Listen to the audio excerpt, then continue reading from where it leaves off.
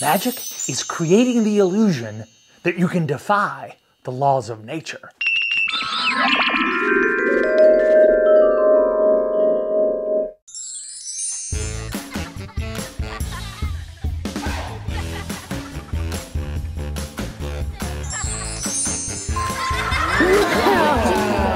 Magic is creating the illusion that you can defy the laws of nature. Science is the study of how the natural world works.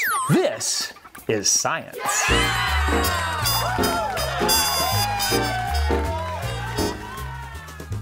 What is science? What is it really? Sometimes I say, science is the study of how the natural world works. This is true, but it's so much more interesting than that. Science is a way of thinking. Science is a way of asking questions about the universe. Science is a way of asking good questions about the things we see happening in the natural world around us. And most important of all, science is about getting really good, truthful answers to those questions. Science is a way or a process of getting answers to those questions that get as close as possible to the truth as we can. Even if you are not a scientist, science matters to you and it matters to me. How come? Well, first of all, what if you have yummy peanut butter and a really lovely apple? I'm going to eat them for lunch. But what if I decide to throw the apple up in the air? What happens? It goes up and then it comes back down. Why doesn't it just keep going up and up and up and up? This is a very good question. And, thanks to science, we know the answer. The answer is gravity. Gravity. Gravity is the force by which a planet draws objects towards its center. What? Yeah, gravity is the force, in this case Earth, that draws objects towards its center. Yeah, the apple that's falling down is falling towards the center of the Earth. Weird, right? Down is towards the center of the Earth, but it's true. And how do we know this is true? Because of science and because of lots of scientists. Large numbers of scientists have tested the idea of gravity. Then other large numbers of scientists have come along and said, hey, wait a minute. That's a goofy idea. A force drawing objects towards the center of the planet? I think I'll test that idea. And then they test it too. And then even more scientists come along and they test it too. And then even more scientists come along and they test it even more. After a whole ton of scientists have tested the idea of gravity, they come to the same conclusion. They reach consensus. They agree.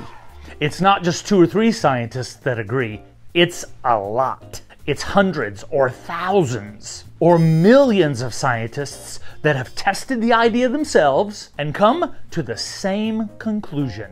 So we know that gravity is the force that draws objects towards its center. We know this thanks to science and to lots of scientists. Science is way more than just a cool collection of facts.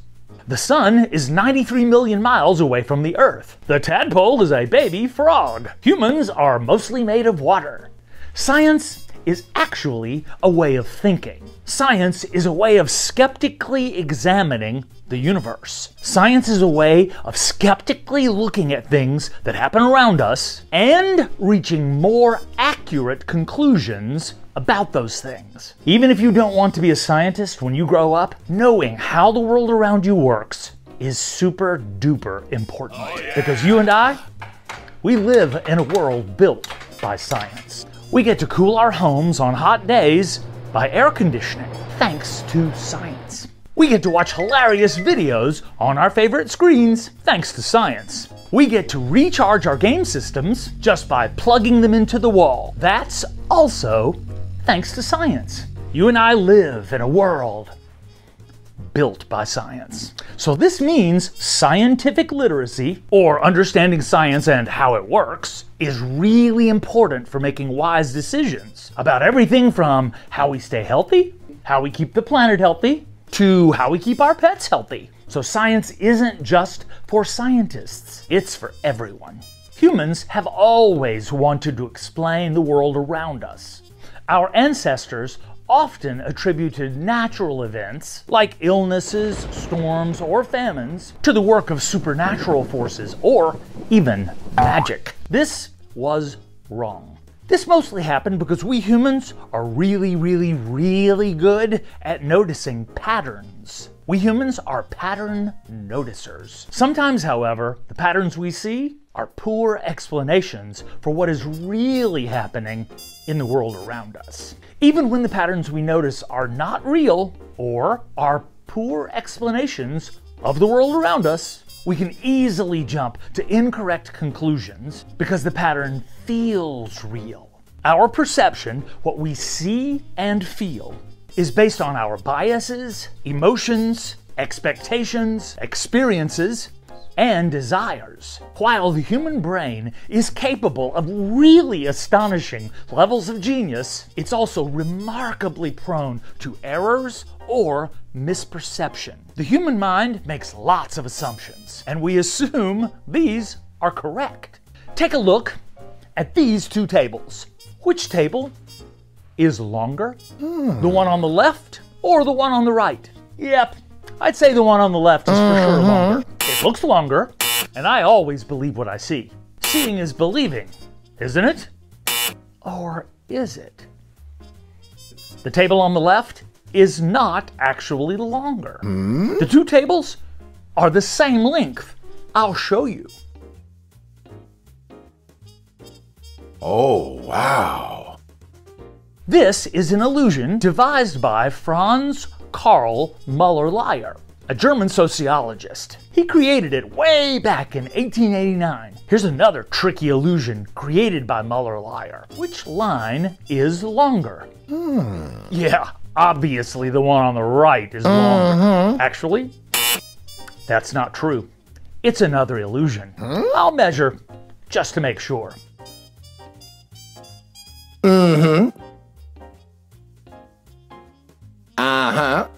See, they are the same size, but that's not what your mind told you. And that is the beauty of science. We can't just use one observation to draw a conclusion. In this case, our vision. We need to test it. We need to measure it. I measure, and yep, they are the same size. That's the beauty of science, or the scientific method, or the scientific way of thinking. Scientists don't accept their first thought. They test it. You don't accept your first thought either. You test it too. Science is the best way we know of to keep from fooling ourselves. Science is designed to correct for our limited perceptions and flawed thinking. Individual scientists try to be as objective as possible. They're still human, and they are prone to the exact same errors as the rest of us. The thing that makes science so cool is that a claim is never evaluated by just one scientist. It's evaluated or checked out or studied or tested by dozens or even hundreds of experts. All these scientists are trying to find the flaws in each other's work. It's how scientists think. My brother is a scientist. When we were kids, he'd watch my magic tricks very closely. And if he saw how the trick was done, he'd shout out, "I know how you did that! It's in the other hand!" Scientists are naturally skeptical people. It's how their minds work. Scientists want to know the truth, and they are skeptical of claims people make. They are even skeptical of other scientists. They look for a hole in a theory. They go looking for the incorrect reading or conclusion. When they look and look and look and look and don't find anything wrong, they say, "Yep, that sounds good to me." It's good science.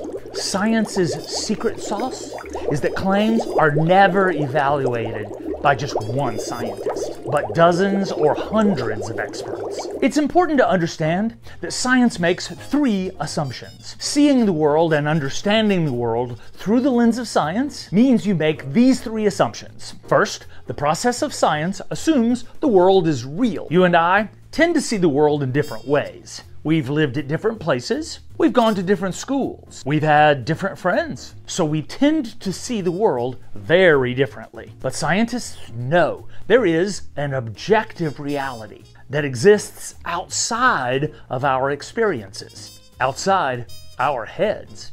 So first, science says, hey, the world is real. Second, scientists believe it's possible to understand that objective world outside our heads. It's outside our heads.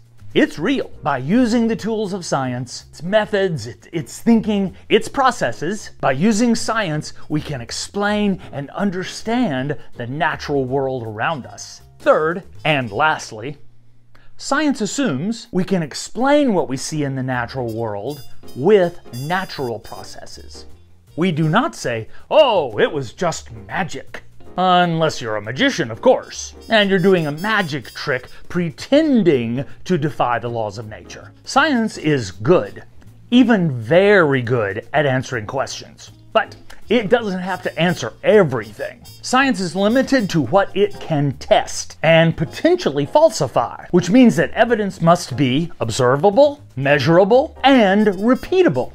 Observable, measurable, repeatable. Evidence must be observable, measurable, repeatable.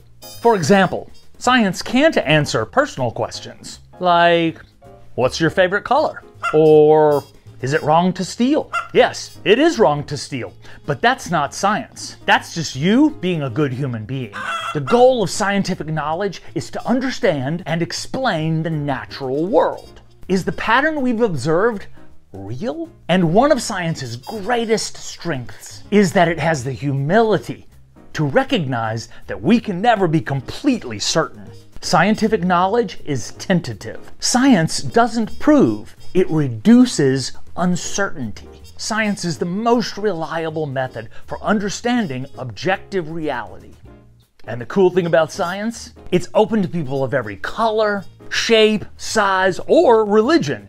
But here's the weird thing about science. Because it recognizes and corrects for our individual limitations and biases, finding consensus among scientists is sometimes really hard. Because each scientist is incentivized to find flaws or limitations in other scientists' work. But claims that withstand the collective scrutiny of the scientific community become acts, models, laws, and theories that are used to further expand the body of knowledge.